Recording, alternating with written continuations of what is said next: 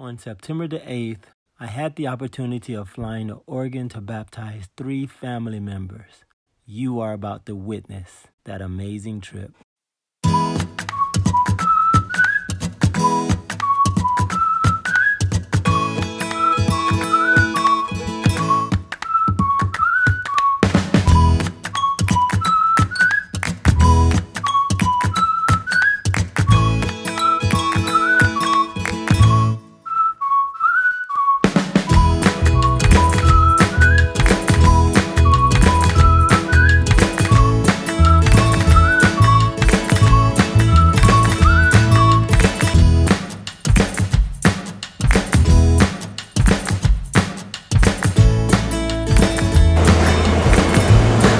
I am on the train. I'm heading to the baptism. I made it safely on the flight. I'm so excited, and we'll see what happens.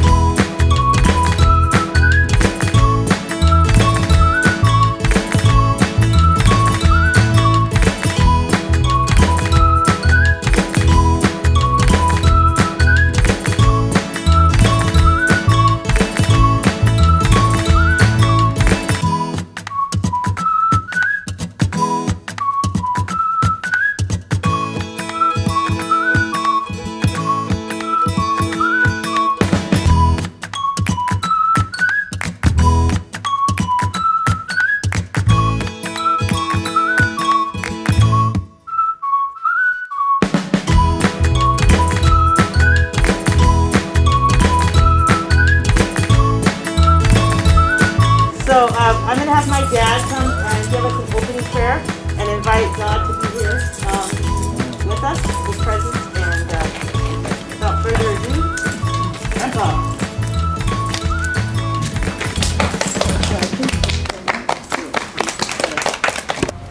Precious Father, as we think about what this decision means for each of the children, Taylor, Josiah, and Micaiah, decided to make public their surrendering of their hearts to you and receiving you as a personal Savior. Our hearts are warm, and we rejoice, Lord, and we praise you for all that you have done and are doing to recover us from the ruin of sin. We ask your blessings upon everyone who's coming for this occasion, those who have not yet arrived, and upon everyone that is here. And as we witness this experience, Lord, that it will go with us and be a blessing to us here to eternity. To your name's glory, honor, and praise we pray. Let everyone say, Amen. Amen. Selah, I want to say to you, God has a plan for your life. You are a woman of God. He's going to do amazing things through you. He's already doing amazing things. Amen. So I'm going to ask you to grab me right here.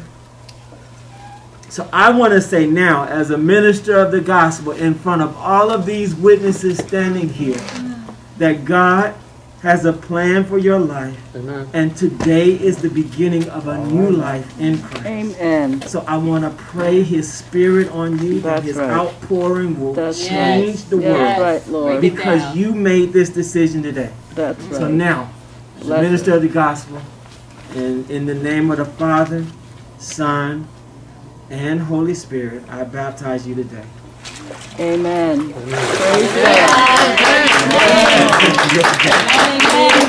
I'm going to call Josiah, second born, second turn. Josiah. Josiah is 11 years old. You can take your mask off. Yes.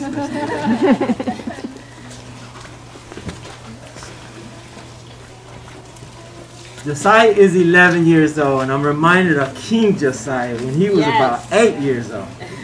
God had a special purpose for his life. Yes, he did. God has a special purpose for your life. That's right. So Josiah, in front of all of these witnesses, and in front of all those spiritual witnesses that we cannot see with our eyes. That's right. As a minister of the gospel, I have the privilege of baptizing you in the name of the Father, in the name of his Son, In the name of the Holy Spirit, let the church say amen. Amen.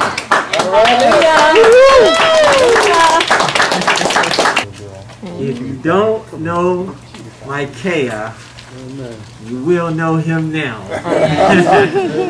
Micaiah is young, but he's brilliant. Yes. Gifted Praise and God. spirit-filled. He really is. And he bothered me every day because I would call him Micaiah, which is my son's name. Oh. Spelled the same way, but he would say not Micaiah, Micaiah. and I finally got it at the end. One of the things that I love about him is that he's not afraid to speak up. That's right. He's not. He'll tell you in any situation, at any time, what's on his heart. And this is a gift. I pray that the Lord will help you to use your words, your mouth, your being for him. Micaiah, I know that you are young, but the word of God says, let no one look down upon you because you are young.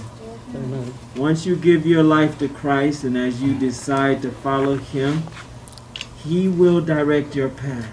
Amen.